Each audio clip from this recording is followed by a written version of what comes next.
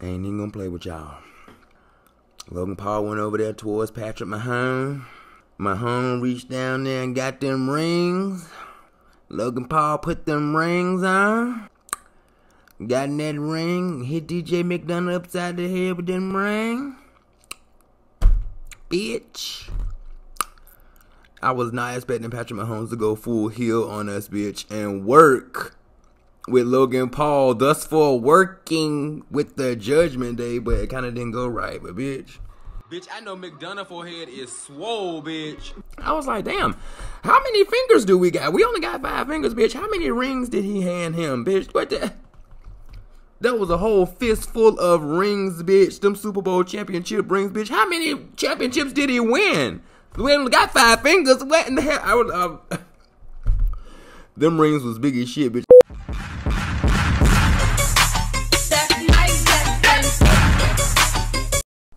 What's going on, you guys? Welcome back to another sick and lit edition of Wrestle Shade, the Natural Selection. We're in the building tonight for Monday Night Shade, okay? Wweraw highlights and shady moments, okay? Period. April 29th, 2024, okay? SmackDown took place in the T-Mobile Center in Kansas City, Missouri, okay? And let's go ahead and get into the shade, bitch. Now, I ain't even gonna lie. At the beginning of Raw, when that vehicle was pulling up, I said, bitch, our tribal chief is back, bitch, and he's coming to Raw to spread some news, bitch. Child, we get a close-up of the car.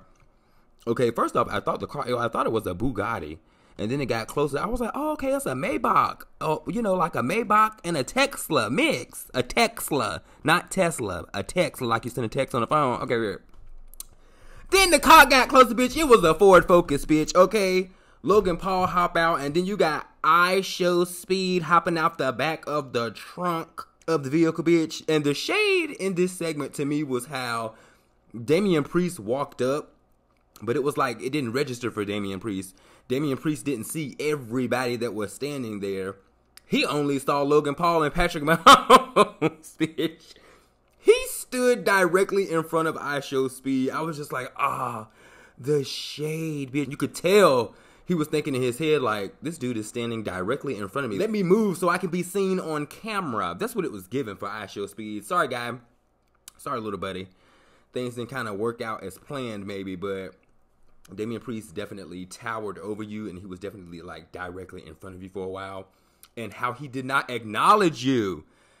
Damian Priest did not acknowledge Ishowspeed on camera. It was so shady. This is why I consider this a shady moment, bitch. Like, Damian Priest spoke to Logan Paul. He spoke to Patrick Mahomes, carried on a conversation with both of them. Ishowspeed was standing right there the whole time with that prime bottle looking crazy, bitch. It was shady. And I was here for it, okay, Damian Priest? Damian Priest shaded Ishowspeed, bitch, in the WWE parking lot, T-Mobile Center in Kansas, Missouri, bitch, Monday Night Raw. Okay, Stephanie McMahon pulled up in all blue, bitch. Style and grace, you know I'm never taking off my lace front. Okay, my bad, y'all. But anyway, Stephanie McMahon, bitch, pulled up to give us draft picks for the first round. Okay, giving us Imperium minus one of the members because he got beat up and kicked out. And then we got Jade Cargill got selected and picked on the first round, okay, for SmackDown. I'm sorry, Imperium stand on Raw. And then we got Raw selecting Damage Control. And also Kevin Owens getting selected to go to SmackDown. The shade here is, you know, she didn't come out here telling us the tea with all the scandal and what's going on behind the scenes, bitch. Okay, she came out here to read us some draft picks. Stephanie, no, girl. We need a tell-all, okay? We need to know what's going on behind the scenes, bitch. Have you had any phone calls with Vince? Are you recording them, honey? And can we hear them, please? This is what we need from you, Stephanie. Okay. Imperium, Gunther, and Ludwig Kaiser versus Xavier Woods. I give the boys their props. They did their big ones. Xavier did his big ones. And Gunther, with that new submission at the end, crucial. I thought he was gonna break him in half. Oh my god. Shouts out to Maxine Dupree. She really gave us her big ones. Versus Candice LeRae. She really tried, and she was doing good, but I mean, she still remind me of Lana. I think the girls gotta go heel. I think Maxine Dupree's gonna get over when she go heel, baby. And when she get that worm the right way, instead of doing it reverse with that cartwheel round off. Another Monday Night Shade moment, bitch. We had a match between Liv Morgan versus Nia Jax. Now, Liv Morgan, I give her congratulations because she held it down. And she came through with the win and the pin. But, baby, if it weren't for that distraction, Miss Liv Morgan would have been pulverized, bitch. Okay, get into it. The chaos at the back where the announcer's table was, announcer's desk, on the back side of the ring apron, on the back side of the outside of the back side of the ring, bitch. Naomi and Tiffany Stratton going in it, bitch. Okay, Naomi came through with that attack from behind. Tiffany, you thought you was going to attack Naomi and Bayley for the past 2 weeks just so you could do that tired-ass moonsault off the top rope? No, baby. Naomi got your ass back. Blindsided. Now, I do got to give her grace. Tiffany Stratton, she looked very good Monday night. She looked really good, but baby, guess what? That attack from behind. Oh, hell was breaking loose, bitch, on ringside, bitch. Naomi with that running bulldog. Boom, bitch. Anyway, Tiffany, y'all time coming, though. I cannot wait for her and Naomi to have a rematch. They're going to have another one, period. But that was a good match. Shouts out to Liv Morgan. Shouts out to Nia Jax for coming through the Monday Night Raw talking shit. We love it. We love it.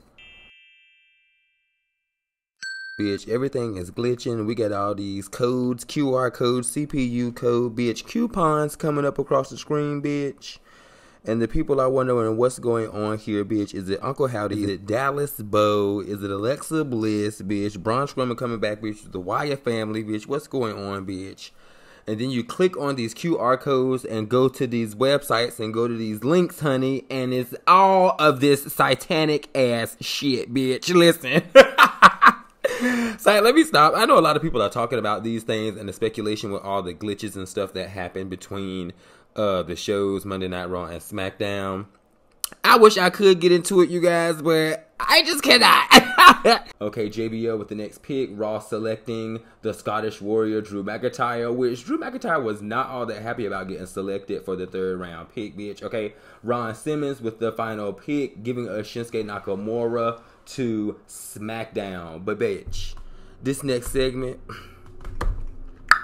listen, when that light shined in that box, in that skybox, in that arena, bitch, and CM Punk was there with that t-shirt with his shoulders cut out, and he called Drew McIntyre a little bitch. I cannot. That was another shady segment. I mean, of course, Drew McIntyre, rightfully so, he came out after he heard that he was drafted. Yes, of course, baby, it's 3rd round pick, and this Drew McIntyre, baby, it's giving 1st, 2nd round picks, not 3rd round pick with CM Punk. But anyway, Drew McIntyre came out talking shit as usual, okay, telling the people he must be the only sane one here because this 3rd round pick don't make no sense, okay?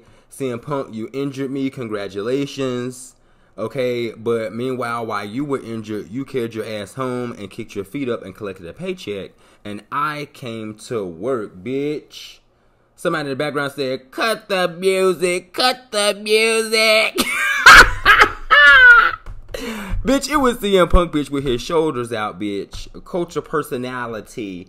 That was a cute little segment, though. That was a cute segment because Drew McIntyre got so mad. And it was funny to see CM Punk from all the way up there in the skybox talking shit. And the only way Drew McIntyre could get to him is if he were to actually leave the ramp and go physically walk up there to him. And by the time he got up there, CM Punk was gone, bitch. Like, what? All right, you guys, that's going to do it for this installment of Wrestle Shade, the Natural Selection. Okay, Monday Night Shade, getting into the shade of the episode. Thank you guys so much for tuning in. Don't forget to like, share, and subscribe. Hit that bell notification to be updated and notified on I upload more content such as this. Okay, and definitely leave what you thought was funny and or shady about the show. You have to forgive me for not covering the entire show. It is 3 hours, but this is what I found funny and or shady or what stuck out to me. So definitely hit me up in the comment section below, and I will see you guys in the next one. Prayer.